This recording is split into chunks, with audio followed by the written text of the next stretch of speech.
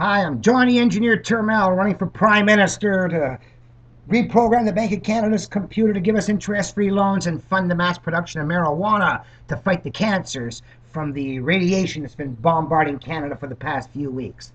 My question is the plutonium coming down in the rain making the streets slipperier? Okay, here is the plume of radiation hitting the North American coast, hitting Canada, the brunt of it. We got it. And of course, all that radiation is in the air and it comes down in the rain. So, my question is, when you have small molecules of water, which weigh about 30 some units molecularly, and then you have big plutonium and uranium, 235 and 238, big heavy metal pieces up there.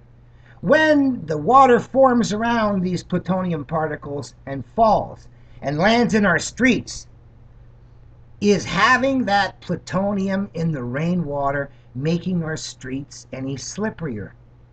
That's my question. Is it like having a whole bunch of little nuclear ball bearings on the ground that we can slide over easier than squishable, smaller molecules of water?